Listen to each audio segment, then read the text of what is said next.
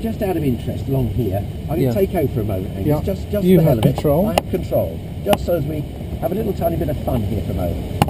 I'll keep a good lookout at this point. Yeah. So just so you experience what the lift will be like low down.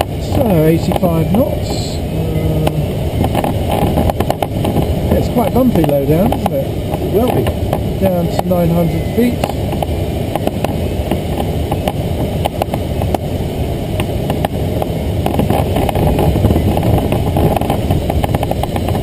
Is that Ditchling car park coming up? Beacon, yes. Yeah. And here's the vineyard, part of the vineyard at the bottom, got it? Yeah, I got it. Yeah. So we're running along here at 100 knots.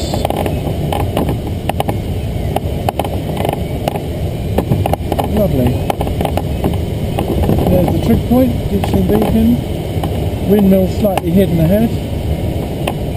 Pulling up, dropping speed back up to 60 knots and levelling out. Just saying this for the sake of the video. Oh, so you've got the video running. Oh, it's all running, Ross. There, a bit of hooligan flying for a Bit of hooliganism. And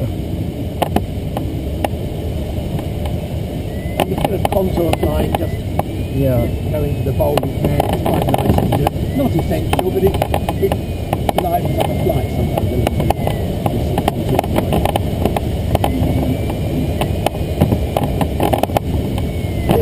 Whoa, that's a lovely thumb and lift there.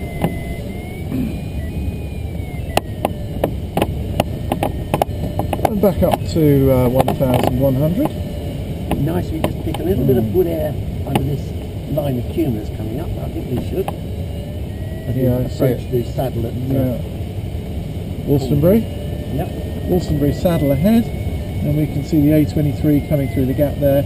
New Timber Hill just off the other side of Wolstonbury, and beyond that we can see the masts on Truleigh Hill. To the left of Truleigh Hill we've got the Devil's Dyke.